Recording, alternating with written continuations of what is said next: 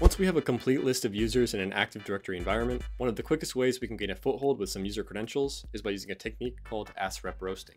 ASREPRoasting targets accounts with the Do Not Require Kerberos pre-authentication flag enabled. These accounts allow any user to request an encrypted ASREP or Authenticated Service Response without needing to supply a valid password. This ASREP is encrypted with the target account's password hash and can be cracked offline using a tool like Hashcat. And it's quite easy to pull off this attack.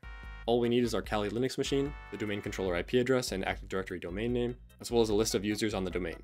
We can use the in-packet tool getnpusers.py to look for ASREP-roastable accounts and grab their ASREP to crack with Hashcat. In this example, we're running getnpusers.py against the Forest CTF on HackTheBox. If we take a look at our users.txt file, we see it's just a file full of usernames that we've gathered from previous enumeration. We gathered these usernames using SMB null sessions in my last short, so if you haven't seen that, make sure you check it out. And in our example, we also know that the domain is htb.local and that the domain controller has an IP address of 10.10.10.161. Let's go ahead and run this command.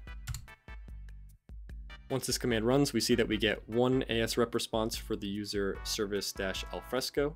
So let's copy this entire output and put it in a hash.txt file. Now let's try to crack this hash with Hashcat and the rocku.txt password file using mode 18200 or Kerberos 5 etype 23 ASREP mode. Once Hashcat finishes running, we see that we've cracked the hash with a password of service with a 3 instead of the E.